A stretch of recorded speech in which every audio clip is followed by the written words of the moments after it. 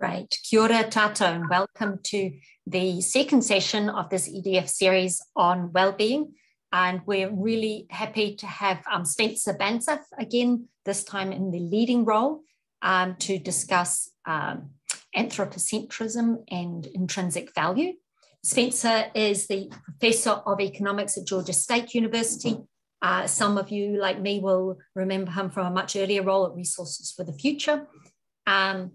And he's worked on a very wide range of issues, but is someone who always thinks very deeply about issues and looks at things in a different way than the standard one. So we're hoping to benefit from that today. And he's going to speak for about 45 minutes. And Spencer, are you happy to take questions of clarification as you go, or would you like? Absolutely, sure. Whatever works best. Okay, so I'm not very good at monitoring chat, so if someone will just interrupt verbally, that would be better. Right. So you can put something in the chat and we can manage that. Or if we're not noticing, please feel free to turn your speaker on and interrupt. And then we have the great pleasure of some wise comments, putting the pressure on there, Paul, in response by Paul Kelleher, who is a professor at University of Wisconsin-Madison. He's a philosopher. And we've had the great pleasure of having Paul involved in an experimental dialogue that we just completed, looking at equity and justice issues and how to think differently about decision-making and how equity can be brought effectively into decision-making processes. So that's possibly not what he's talking about today, but I'm sure he'll have interesting things to say as well. So I'll pass over to you, Spencer. Thank you. Okay, let me share my screen. Thank you, Susie, for the introduction, and thank you even more for inviting me to spend some time with you guys today. It's my understanding that you all at EDF have been having a discussion about what it means to be more people-centered as we think about environmental policy. And so I wanted to pick up on that here today to talk about what does people-centered mean? What has it meant to different people over time? To what extent does it mean that we have to be materialistic in our policy? To what extent does it mean we're narrowly instrumentalist in our policy, just taking what is useful for people, and what it means more generally? So to start that discussion, I thought I would kind of take a historical approach and tell a narrative about how some of these ideas came into economics in the formation of environmental economics itself. I believe that the most important person for those developments, for creating something called environmental economics, where we could think about these questions, think about the environment from a people-centered approach, is John Krutila. And in particular, his essay, Conservation Reconsidered, which was published in the American Economic Review in 1967. In that title, Conservation Reconsidered, you can tell that he's referring to an earlier debate, which I think is really the key context in which he was working. So I want to go back to that earlier debate between Gifford, Pinchot, and John Muir, two outstanding architects of the American conservation and preservationist movements in the 19th century. Pinchot was a trained forester from a very privileged background. He went to Yale, and then Europe, became one of America's first professional foresters, founded the American Forestry Society, one of the first chiefs of the Forest Service. Later on in his life, he founded the Yale School of Forestry and eventually became governor of Pennsylvania. So very privileged background. He was a utilitarian who believed that conservation should be for human purposes. So he extended Bentham's maxim of utility to be about the greatest good for the greatest number for the longest period of time. And he really wanted to emphasize that longest period of time part. He felt that laissez-faire economics was not very good at that. that the market did not work to maximize utility. It was very wasteful. And so we needed a kind of rationalist planning to impose order on the market and make sure we conserved our resources for human goods for that longest period of time. And so that led to what he called the wise use of resources as kind of a motto. His utilitarianism was also paired with a kind of materialism. So he said there are only two things in this world, humans and resources. So to him, utility meant a kind of materialistic benefit. John Muir couldn't be more his opposite. John Muir grew up with immigrant parents who did not even know how to read. He never got much higher education, a little bit, but was never able to finish a degree because of financial pressures. He was working in a machine shop one day when an accident left him blind. He feared permanently. It turned out only to be for a few months. But then he decided, life was too short to do anything but live for his passions. So he famously walked from Indiana to the Gulf, and then went to the Sierra Mountains, where he did his life's work, preserving the Sierras in the area that became known as Yosemite. In contrast to Pinchot's utilitarianism, Muir was very anti-utilitarian, anti-anthropocentric. So he argued that nature was not for our good, it was good for itself. And we shouldn't begrudge, say, a rattlesnake its life just because it's not good for humans, at least not in any narrow material way. Now, Pinchot and Muir, for a while there, around, say, 1890, they were tactical allies, at least, against laissez-faire, which Muir called the gobble-gobble school of economics, because it was gobbling everything up, and they agreed on that. So they were tactical allies there for a while, until they started serving on some committees together and so forth, and ended up disagreeing on just about every particular policy question. Muir wanted to preserve nature for its own sake. Pinchot wanted wise use, and he accused Muir of just trying to lock up nature to save it from humans instead of using it for humans. And their fight reached an epic clash when there was a decision to be made about damming the Hetch Hetchy Valley in Yosemite, Muir's prize work, preserved land. The city of San Francisco, which had just had its big fire, wanted to dam the valley as a source of municipal water supplies. And Muir was apoplectic about it. He said, damn Hetch Hetchy. Lots of puns on damn with and without the end. Damn Hetchy, you might as well, talk about damn the nation's cathedrals for its resources. This is something that is beyond material use. It's too beautiful and important in and of itself.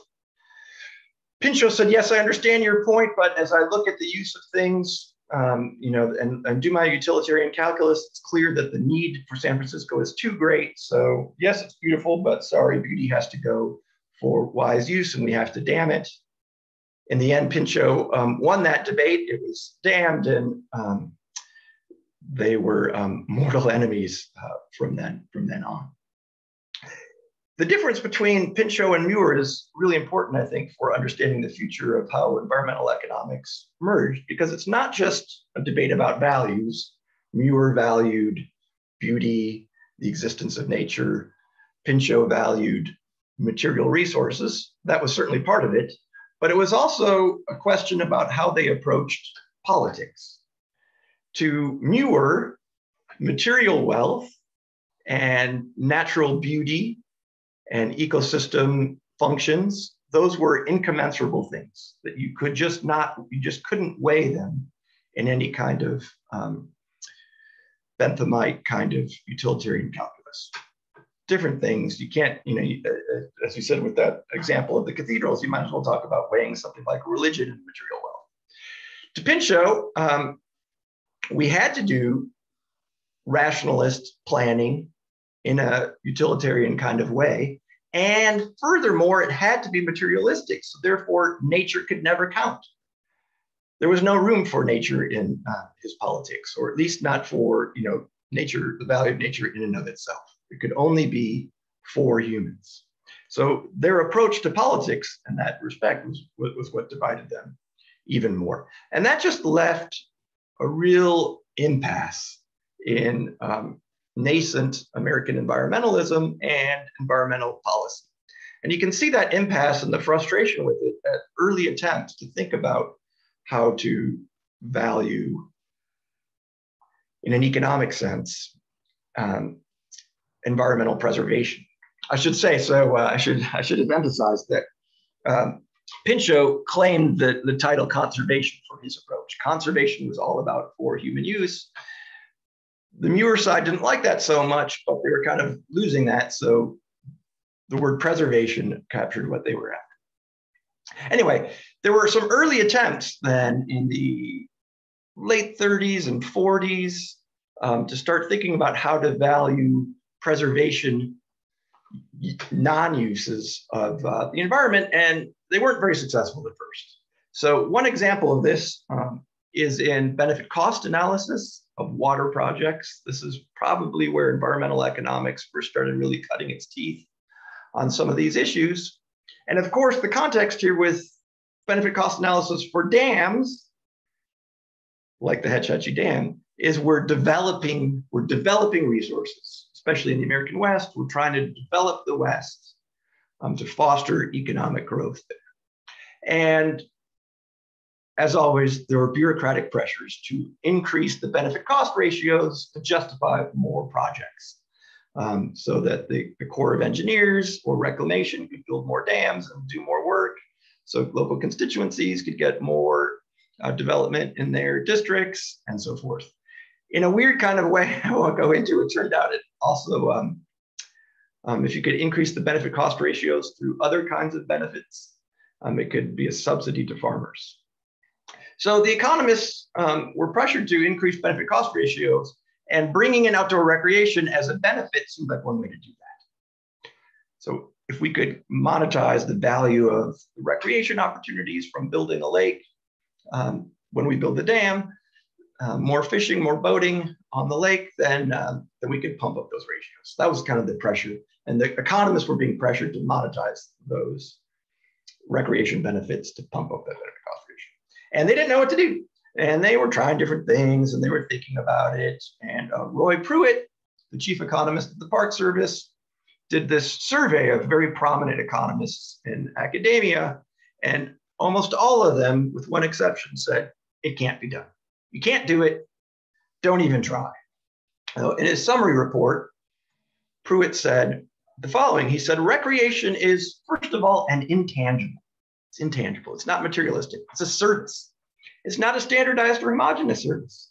It varies with every individual, and it cannot be considered separate and apart from the individual.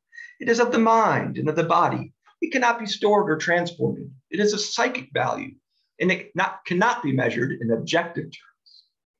Finally, the recreational values supplied by the National Park Service are not sold for a price under marketplace rules. There's no price we can look at. It might be better then to forget the words economic value of recreation and focus attention on the expenditures induced by recreation. So going to hotels and buying bait and tackle and so forth.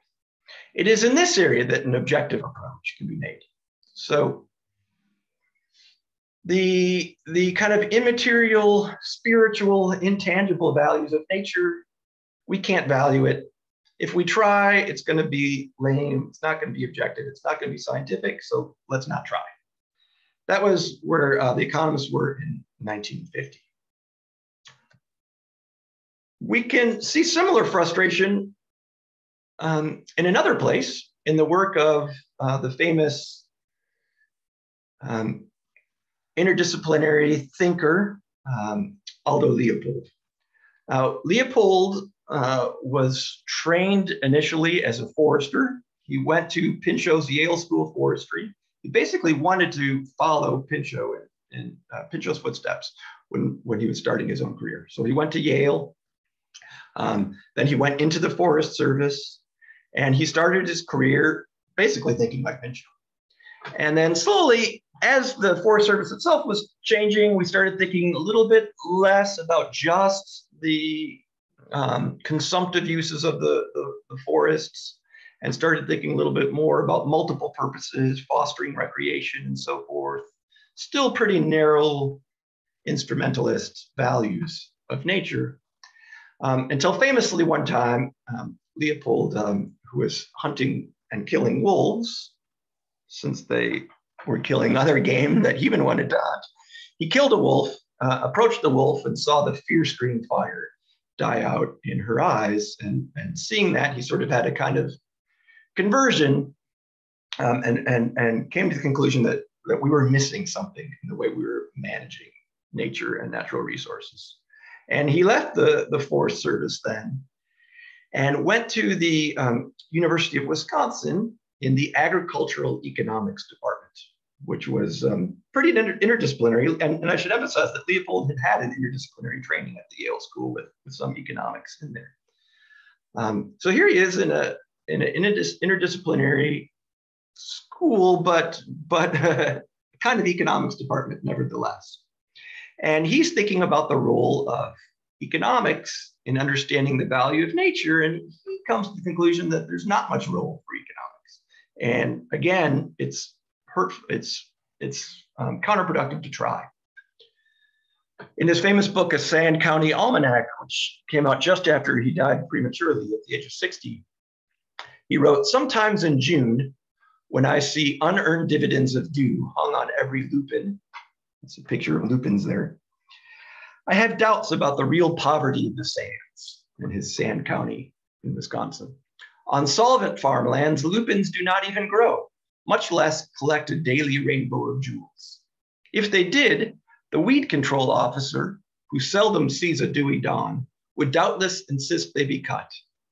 I wonder, do economists even know about lupins?"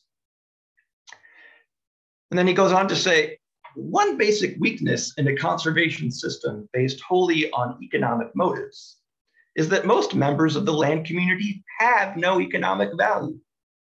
Wildflowers and songbirds are examples. Of the 22,000 higher plants and animals native to Wisconsin, it is doubtful whether more than 5% can be sold, fed, eaten, or otherwise put to economic use.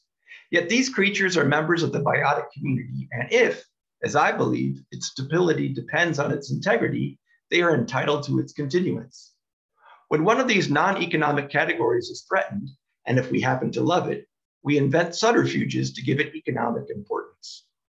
At the beginning of the century, songbirds were supposed to be disappearing. Ornithologists jumped to the rescue with some distinctly shaky evidence to the effect that insects would eat us up if birds failed to control them. The evidence had to be economic in order to be valid." And he doesn't say it here, but you can feel his belief that he's saying this to base the values of nature in sort of what we would call today ecosystem services. It's just so lame. It's just really pathetic, is Leopold's conclusion. And so he wanted a more interdisciplinary approach where we think about the aesthetics and ecological value of things, not the economic value. Economics will still be important because incentives are important. We need to get incentives right.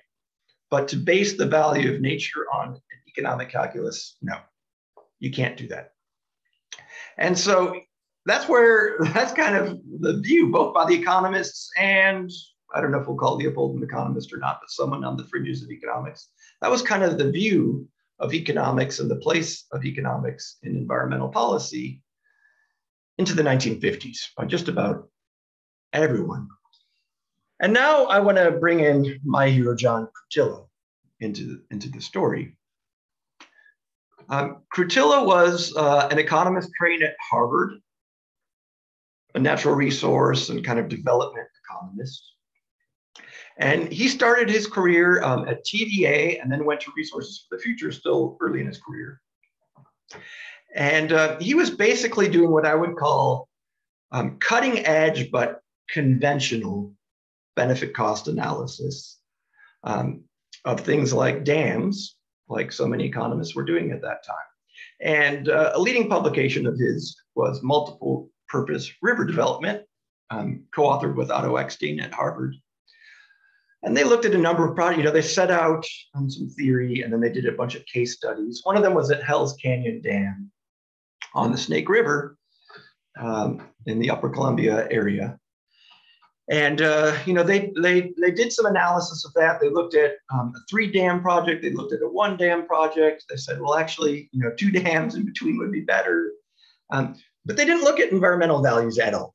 And they mentioned it. They said, well, there's the beauty of the canyon. We should bear that in mind. But these are what they called extra economic considerations. So that's outside economics.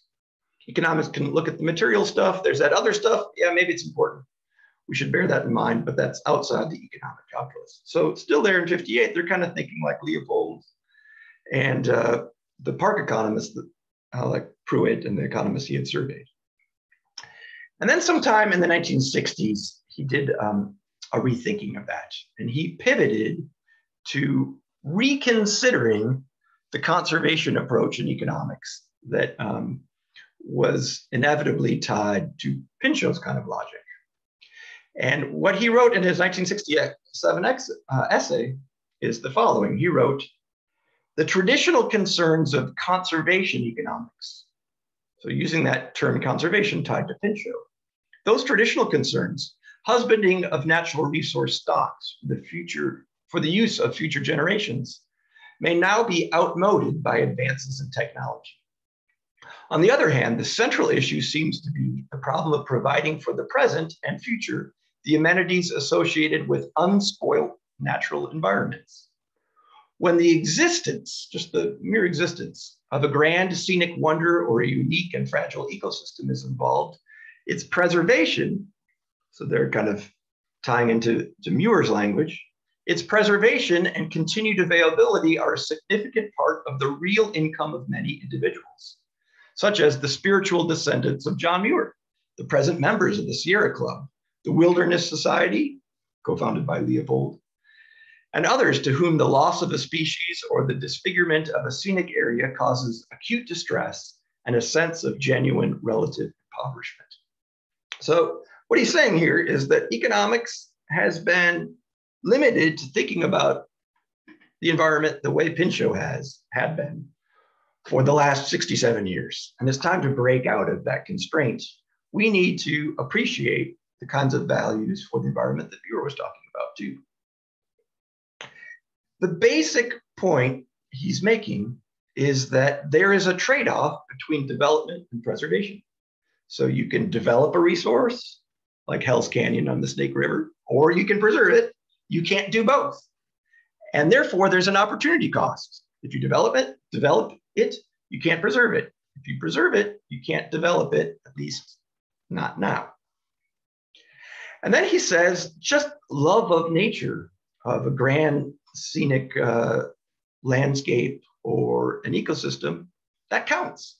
That counts when we think about this trade-off. If people love something, that should count. It's a significant part of the real income of the spiritual descendants of John Muir, and so forth. And so in this article, he coins the term that we call today existence values, just value for the mere existence of it. So, and this is sometimes also called non-use value or intrinsic value. I'll come back to that term intrinsic in a moment. I need to move along a little bit, so I think I'll skip over a section here. Let me just say briefly that then Krutila goes on to give some empirical content to that point, and he basically argues that the value of development is decreasing because the material products we get from developing resources or harvesting them, they're becoming less valuable as we get substitutes for those inputs. And on the other hand, the value of preservation is increasing as we lose these scarce environments, which are irreplaceable and don't have good substitutes. He gets a chance to revisit the Hell's Canyon debate, when a further development that was being planned gets kicked back to the planning stage by the Supreme Court in a very important case called Udall versus Federal Power Commission. And now he gets to testify before the FPC in further deliberations, and he says we should not develop. The value of preservation is too high. And he's got some arguments for why it's not too high. I won't go into now, but suffice it to say that he is now making an economic case that the value of preservation is higher. What changed between Crutillo's first book, 58, where he's still kind of locked in that impasse that had been left behind by that Pinchot-Muir debate, and 1967? Well, three things I think had changed. First of all, there is now a new post-war environmental ethic and environmental politics. We can't really talk about environmentalism as a movement until the post-war period.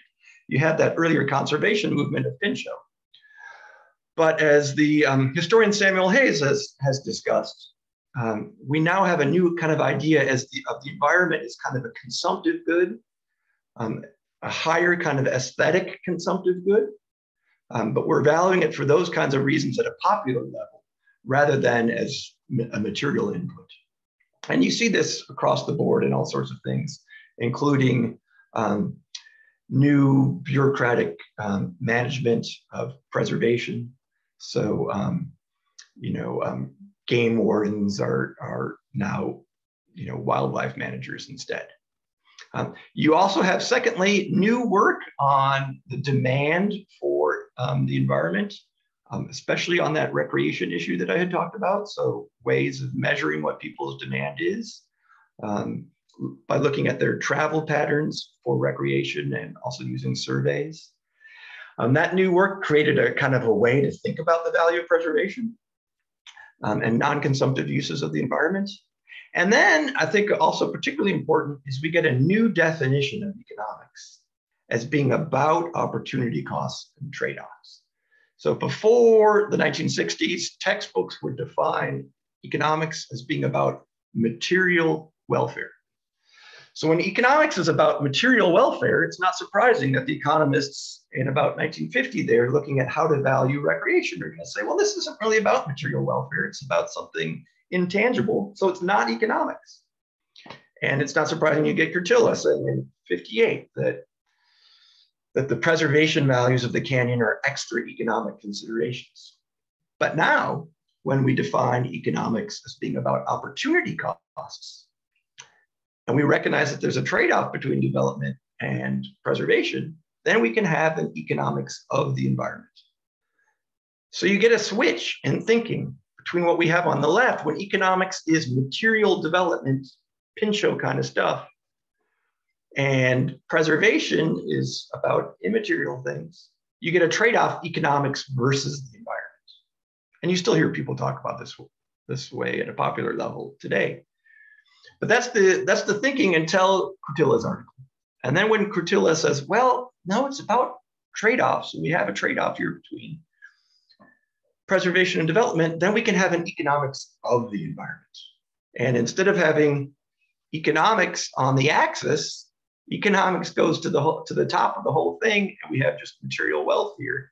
And economics is about the trade-off between the environment and material wealth. So this is what we economists call a production possibility frontier. You can have a lot of material wealth and not much environmental quality, or a lot of the other, or something in between. But there are trade-offs to be made, and that was Crutillo's main point. Was Crutillo successful? Might depend on your point of view. Yes, in that he made an argument for why love of nature counts in the economic calculus. And he could incorporate Muir's kind of thinking into Pinchot's framework. On the other hand, you might argue that he's also subsuming Muir's approach into Pinchot's framework. And so really Pinchot's winning here and not Muir. It's a little bit ambiguous as to who won the day there, if you want to go back to the Muir-Pinchot debate. Crutillo wants to have it both ways. So this attempt at having it both ways has been called by Baird Callicott truncated intrinsic value. So Muir was arguing that, well, Pinchot was saying, forget intrinsic value. It's just anthropocentric value. It's what humans want and need and can use in a narrow and materialistic way. Muir said, no, things are value in themselves. The rattlesnake was Muir's example. This truncated intrinsic value, that's kind of Cutilla's approach, it's still human-centered, but it's not narrowly instrumentalist anymore. So we can value nature for itself, and that counts in the economic calculus, Cutilla says, but it's still us doing the value. It's still, humans are still the source of the value. So Callicott has said it's anthropogenic. So we're generating the values, we humans, even if it's not about what we get out of it. It's not anthropocentric in that sense. So Callicott has also made the distinction that's value. We can say nature is valuable for itself, but not in and of itself. It's us doing the valuing still. So it's kind of a halfway. With my remaining time, I want to back up a little bit and ask, given that kind of truncated instrumental value, what does it mean for values to be people-centered? And there are more than three, but I'm going to highlight three conceptions of people-centered values, anthropocentric values. The first is utilitarian. The anthropocentric means what kind of pleasure or joy or satisfaction do humans get out of something? And based on that, that's how we're evaluating things. So that kind of value can be very hedonistic. That was Jeremy Bentham's approach. It was just how much pleasure we get out of things, and whatever you like, whatever floats your boat, that counts. And that's all it comes down to. Whatever you get pleasure in, fine. John Stuart Mill wanted to elevate utilitarianism a little bit more than Bentham. He took the critic of utilitarianism, the criticism of utilitarianism, that's kind of just, that makes us no better than animals. And Mill wanted to say, well, no, we can think about higher pleasures, doing good, doing well, intellectual pursuits, and say that these higher pleasures actually give us greater pleasure, and so give us more points in the utilitarian calculus. But it's still a kind of utilitarianism. That's one conception. A second is a libertarian approach that it's about what we choose, not what gives us pleasure, whether higher or animalistic, but just what we choose, whether it gives us pleasure or not. Milton Friedman, Friedrich Hayek, a number of libertarian economists famous for that point of view. And a third that I'll kind of put off a little bit is a civic republican kind of approach where it's more a politics rather than an individual calculation. This brings me to some economics, to some mathematical economics.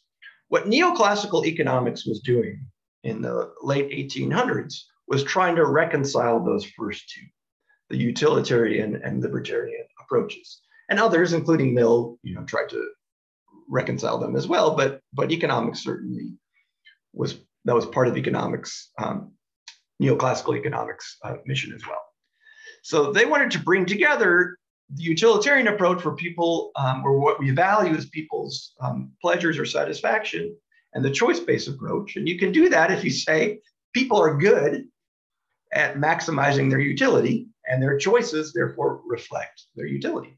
And then we can learn something about their utility by looking at their choices. So let's think about their utility in terms of a mathematical function here, where we get a certain amount of utility or satisfaction based on how much of different goods and services we have or consume or enjoy in some sense. It doesn't have to be materialistic consumption. And then let's think about the change in utility. To a first order approximation, that's going to be all the changes in the things we consume or enjoy, whether it's positive or negative, times our marginal value for those things. And then you can sum them all up. That's going to be an approximation of our change in utility from the change in goods or services we enjoy. right, now go back to that idea that people are actually maximizing utility, and they're doing it subject to a budget constraint. So their job is to choose some X's to maximize utility such that they don't spend more than they have. So all the X's we could buy times their price, that's how much we spend on one good, sum up over all the goods I.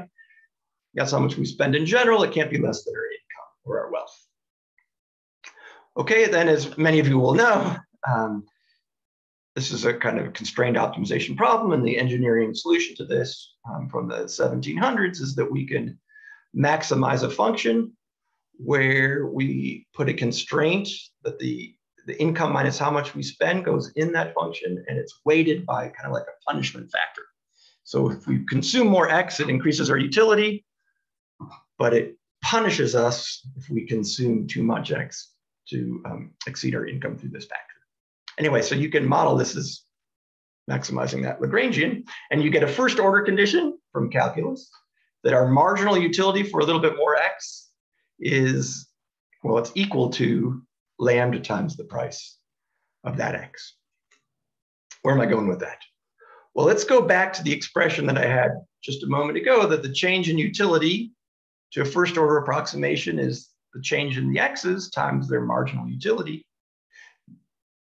Since we are good at maximizing utility, we're solving those first order conditions according to the neoclassicals. So marginal utility of a good Xi is equal to lambda Pi. And so I can substitute that in. And then I have that expression. The lambda is a constant. I can take that out. And then I can take it over. And I have this expression here on the second line. And what I find is that the change in X's times their prices is proportionate, or lambda is the proportionality factor to a change in utility. Of course, we don't know what the units are of utility are anyway, and we can always take a proportionate factor when we measure anything, right? We could go from feet to inches and multiply by 12 or whatever, just to change in units. So we basically have a measure of a utility change right here. And what is this? This is the change in GDP. We normally do it in percentage terms. You could divide by baseline GDP, and that's the change in GDP right up there. So GDP becomes a kind of welfare measure. And we could take something like augmented GDP or green GDP that includes the environment in these I's. Of course, we don't know what P is for environmental values. And so that gets us back to the economic problem that Crutillo was talking about. That neoclassical approach said that the P's are equal to people's marginal willingness to pay. So for environmental goods, we could just go right to people's marginal willingness to pay for those goods without the actual market price.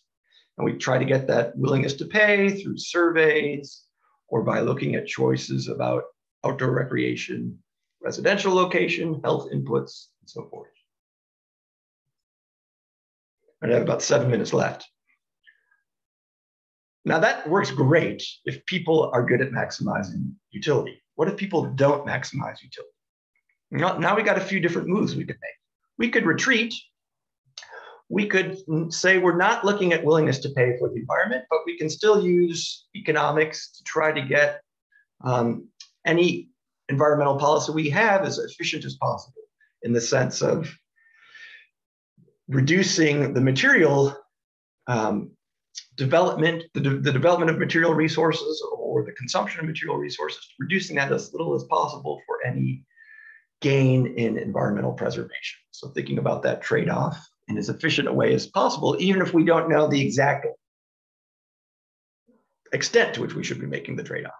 So we could think of the carbon tax or cap and trade as a way of achieving some environmental goal at a cost minimizing way, even if we haven't gotten the right level of carbon reductions in some economic sense. So we can take that retreat. A second approach is to commit to consumer sovereignty. Say, well, even if people aren't maximizing utility, we should still look at their choices. We should still look at their marginal willingness to pay anyway, because that's what their choices are, and people-centered policy means looking at people's choices, what they value, what they reveal they value through their choices, even if it doesn't make them happy in any objective sense. Robert Sugden There's one economist who's made that argument forcefully. Or you could make the other commitment, commit to utility, say people aren't so great at maximizing this, so we have to nudge them in different ways to change their behavior so that they maximize utility better. Then we might replace the prices in our augmented GDP, not by marginal willingness to pay, which comes from people's choices, but with other kinds of metrics. And I think Arthur Grimes' talk, a month ago or so, comes in here. So a lot of the happiness research is ways of coming up with the weights on environment in augmented GDP kinds of calculations or benefit cost calculations that aren't necessarily tied to people's willingness to pay. So if people aren't great at maximizing utility, we get some choices on how to do the people-centered approach. I think I can take a minute on this, just as an example of how you might think about these kinds of questions in a very pragmatic way, or how they show up, how they turn up when you're making pragmatic considerations about doing, say, benefit cost analysis, or thinking about values of air quality improvements, for thinking about cap and trade or pollution taxes. Think about two candidates for valuing an improvement in air quality. One approach is to say, well, we can look at property values.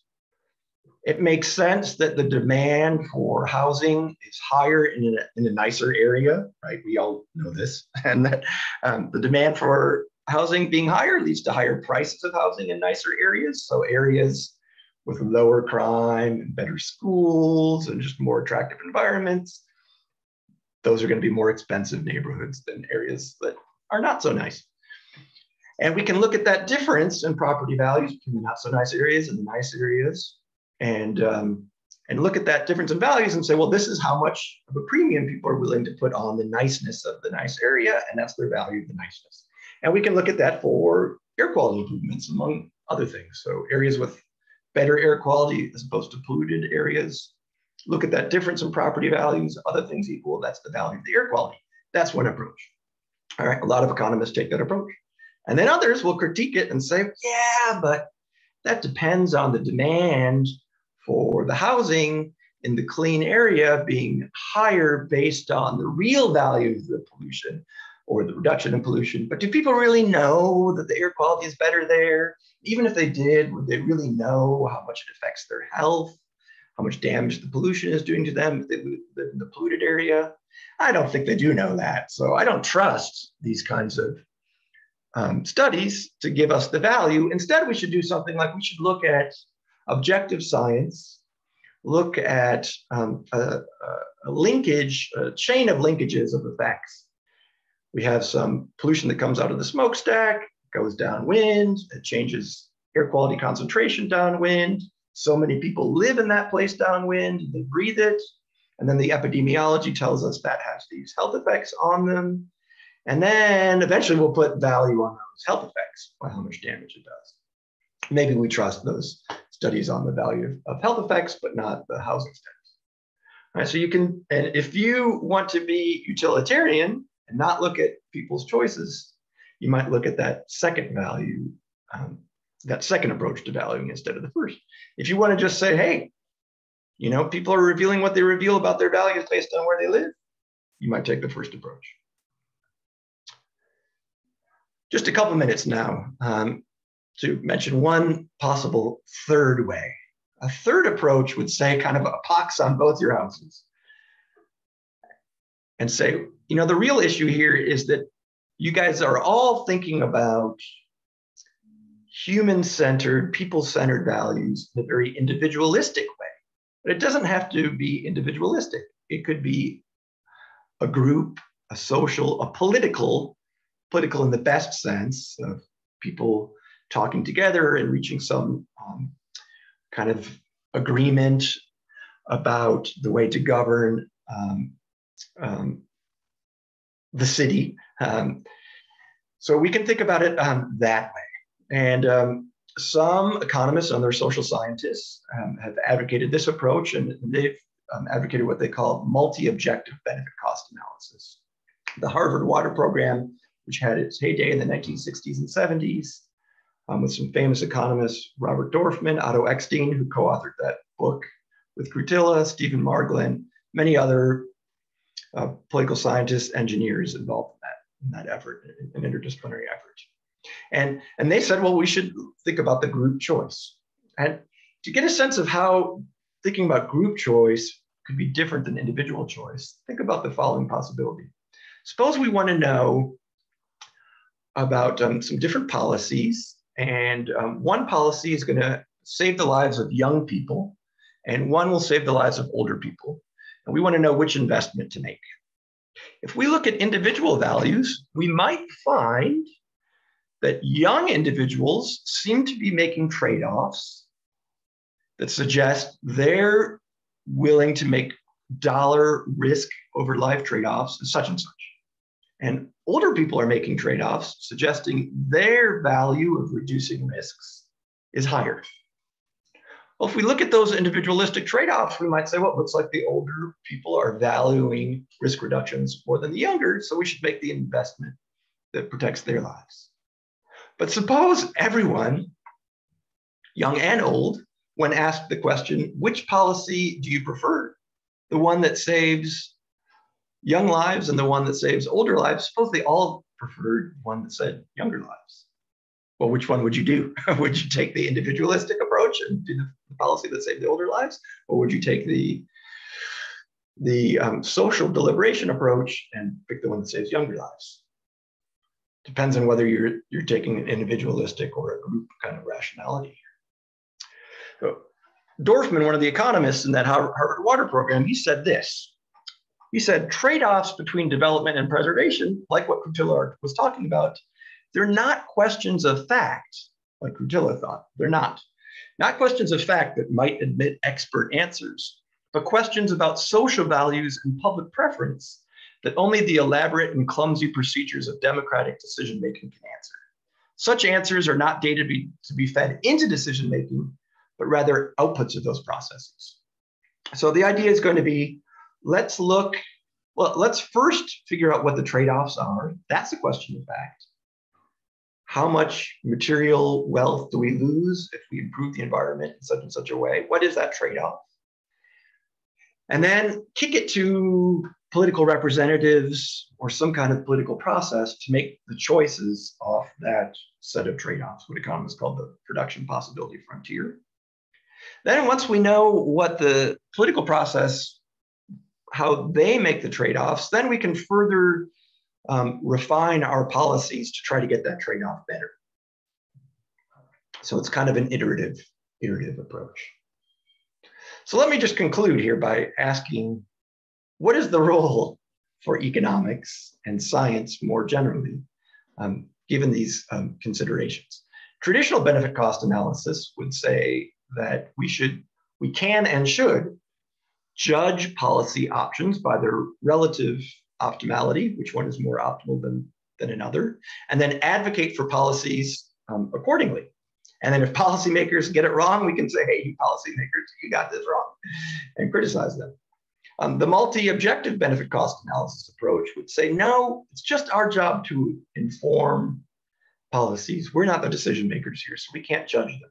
We inform and then we respond based on what the policymaking process says is the priority, and then we can respond to that and try to achieve those priorities. And then, of course, we could ask, what is the role of EDF and other organizations and academics like me in those kinds of policy processes? And with that, I'll kick it back to Paul and to others for further discussion. And thank you for your time. Thanks, Spencer. I think I've been asked to just launch into my comments. So not hearing any objection from you or from Susie, I'll go ahead and do that.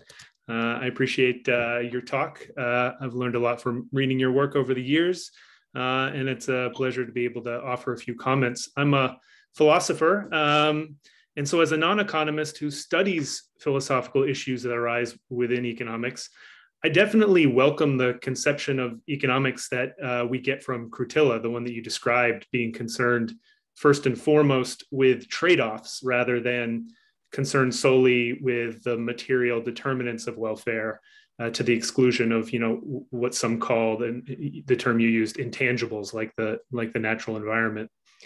But even after widening the set of goods that are relevant to economic analysis, the dominant approach, and I don't mean to be telling you, Spencer, anything you don't know here, the dominant approach to valuing goods in environmental economics does remain preference-based. The methods you mentioned, contingent valuation, stated preference techniques, those are all geared at trying to understand what people's preferences in fact are.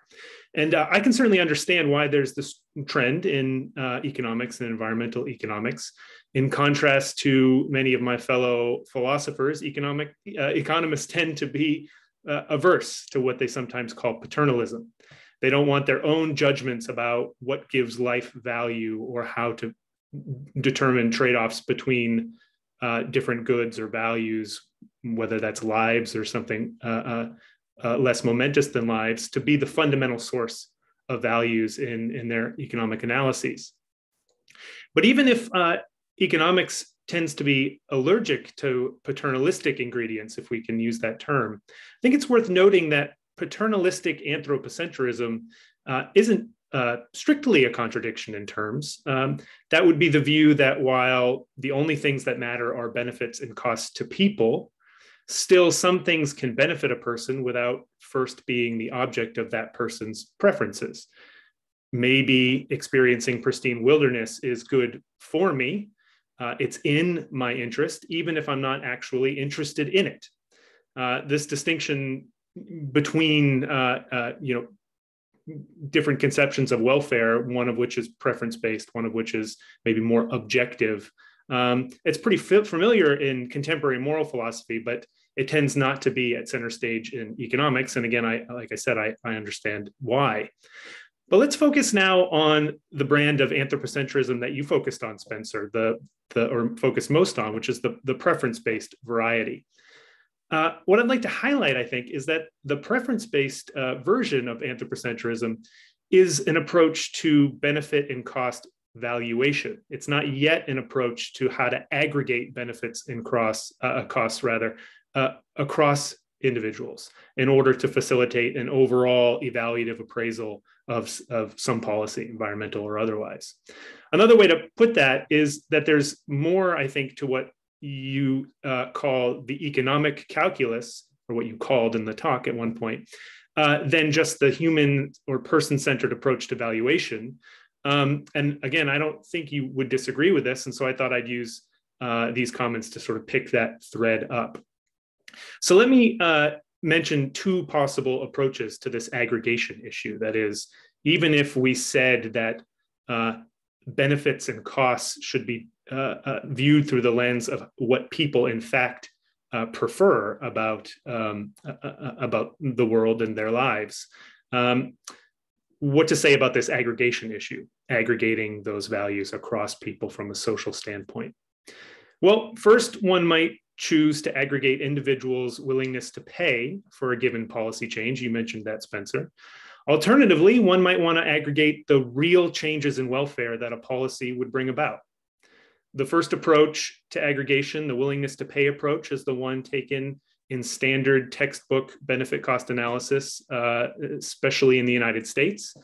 It's tied to so-called compensation principles, which underwrite tests that ask, would the winners of this policy be able to fully compensate the losers and still be better off than they were before? That test doesn't say that the winners would have to compensate the losers. It doesn't say that the winners would have to be those who are the worst off in society. The winners could actually be the rich. And the test just asks whether or not they could compensate the losers, who may not be the rich, who may be the poor. The second alternative approach to aggregation, not just focusing on aggregating willingness to pay, is the one that's concerned with real welfare changes, and not merely with potential compensation. It's the one, for example, that's required for implementing any genuine version of utilitarianism. It's the approach taken in some areas of economics, not many, optimal taxation for sure, and in some integrated assessment models of climate change. And Spencer mentioned integrated assessment there at his talk. Now, it turns out that one's approach to aggregating benefits and costs across people has important implications for how to value benefits and costs to individuals. That compensation test requires that we focus on individuals' willingness to pay, what they're actually willing to pay. We might not have an infallible way of getting at that, but we would have to use techniques that economists have to study that.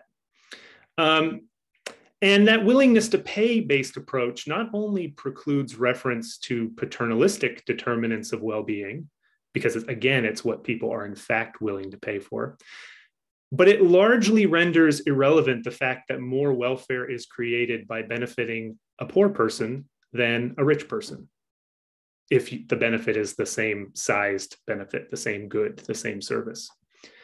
Meanwhile, all those forms of utilitarianism, which aren't focused on what people are willing to pay, but in fact try to get at the real welfare changes that people experience with a change in either what they command in terms of resources or a policy that lets them do new things or protects them against environmental hazards, for example.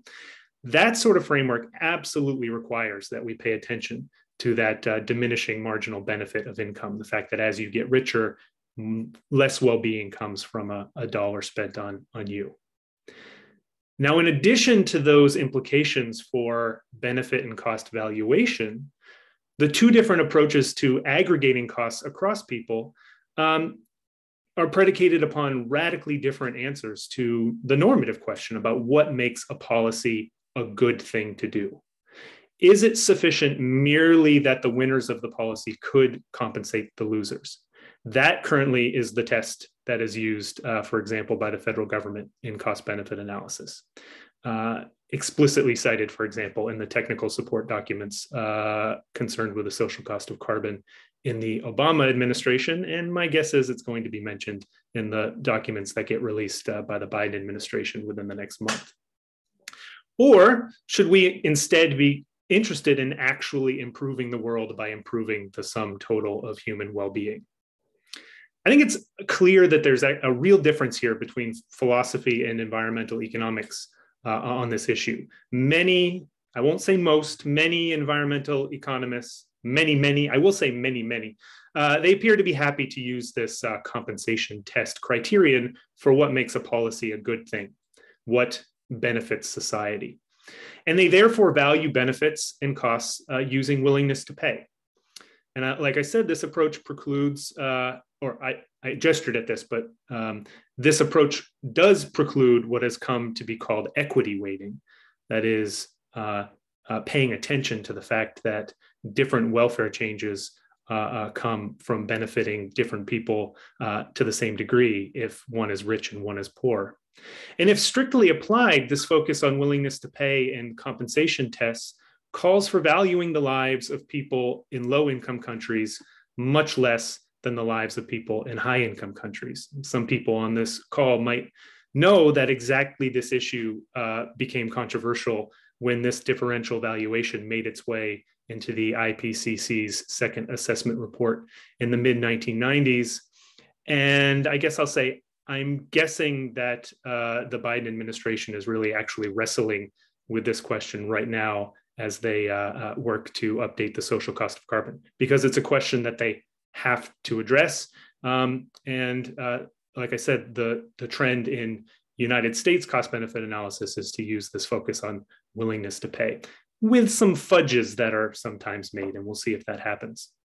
By contrast, the genuinely utilitarian approach to aggregating costs and benefits across people typically does adopt anthropocentrism. It focuses on benefits to people, but it also brings this form of equity weighting right from the start. To me, that's a virtue of it, and it's one I wanted to highlight. So how do we choose among the benefit cost approaches, or the approaches to aggregation and benefit of cost analysis? Well, I think it's clear, or at least it's clear to me, that we shouldn't just look to people's revealed market behavior to answer the aggregation question. Aggregation is a social issue. evaluating overall changes to society is a social issue, and the market choices of largely self or household regarding individuals or households isn't the right data for that. It isn't the right sort of consideration. Alternatively, we might wish to ask people directly their views about how to evaluate changes in policy. Spencer referenced this, but it's not clear why people's responses should be seen as, well, decisive for sure. Most people haven't given much thought to this sort of question. I guess I would say something similar too about the civic republicanism that Spencer ended with. While society's actual decisions about trade-offs may be able to tell us how societies actually aggregate benefits and costs across individuals, that doesn't yet fully answer the normative question about how they ought to do that. We know that social policies sometimes are shaped by factors other than reasoned argument, sometimes. In the end, I guess my main message is this. Even if we adopt a consumer sovereignty preference-based approach to benefit cost valuation, I think we can't get around the need to engage with philosophical argument, ethical argument when dealing with how to aggregate benefits and costs across people, not only within the same nation, but across the world as needs to happen in climate change policy analysis. I guess one way to put this is to say that even if Muir is wrong about the intrinsic value of nature, we can repurpose his thought that the true value of nature is distinct from how we happen to care about it.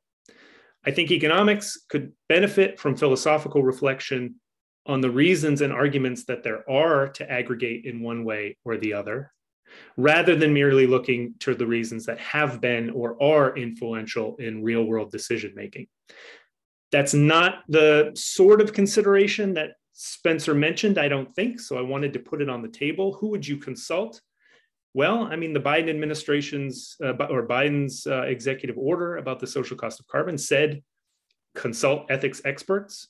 I've had a few calls with the Biden administration. I don't know if they've done anything more formal than that. I would desire something more formal than that because ethics and what ethicists and philosophers have to say is a relevant input, and it should be done in a systematic way and not with one-off calls.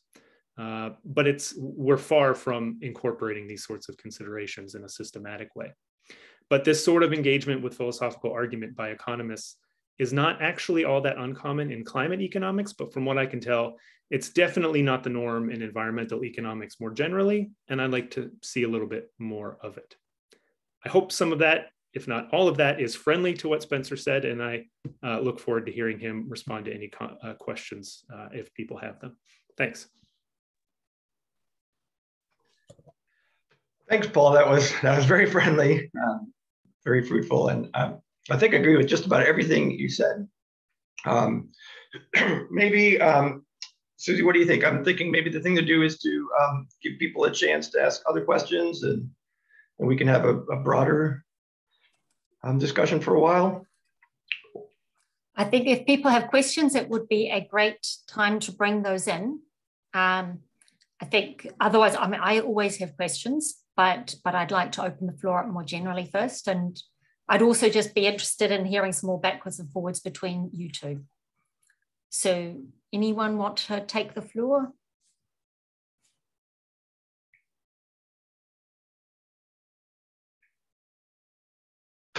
Okay, I'll take that as a sign of, wow, to digest that. This has been really a challenging thing. It's so great to hear a really rigorous discussion of issues that I personally have thought a lot about, but not with the level of thought that you guys have put into it. Sorry, I have questions for Maniloff and David. So we're going to start with brilliant. Maniloff, who is from the EPA. Give me 1 second. I'm going to click allow. Hi. Thanks. I learned a lot, unsurprisingly. One common challenge we have in thinking about a cost-benefit analysis is that, subject to all the concerns y'all raised, we can do a reasonable job of characterizing some costs or benefits, but not all. And how should we think about what to do with this sort of partial cost benefit analysis?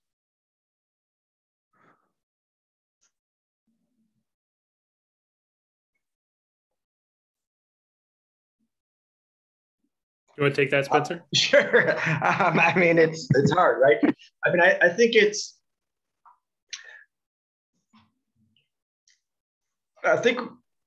you know, it's going to depend partly on what the purpose of the benefit cost analysis is, whether it's to make a decision according to a decision rule or to inform a decision. And of course, if you're just informing a decision, it's easier to just take the posture that, well, we're giving you some partial information here. This is what we know, and this is what we don't know. And then human beings make decisions in that kind of situation all the time. So it's not surprising that policymakers have to either. Of course they do. It's always partial information that they're working with. So I think just to be frank about that, and then to be a little bit more humble about what your decision is, based, you know, or excuse me, your recommendation is based on, say, the benefit cost analysis, and to highlight, you know, and to highlight those, and to have qualitative discussion. If I just could respond to that question too, I agree with everything that Spencer said.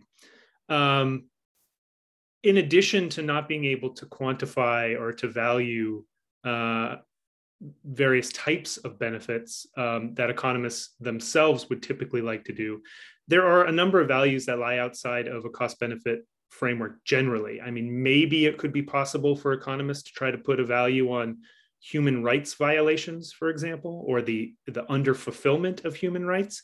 But often economists will say that's not even the sort of benefit that we are trying to quantify. So they might say, we want to quantify, we'd love to be able to value the effects of increased conflict that might come with migration from climate change. That's something we'd like to do. But valuing human rights, how in the world would I do that? And I think that just compounds the stance that, or the rationale for the stance that Spencer articulated, which is being absolutely open and comprehensive about what's not included in a cost-benefit analysis, and then studiously not making a recommendation on the basis of what you've done. There's no basis to make a recommendation if you lack so much of what seems intuitively relevant for making a choice. So a cost-benefit analysis could inform, but should never be presented as even a qualified recommendation. And I think that's a category mistake that sometimes doesn't get acknowledged in this space.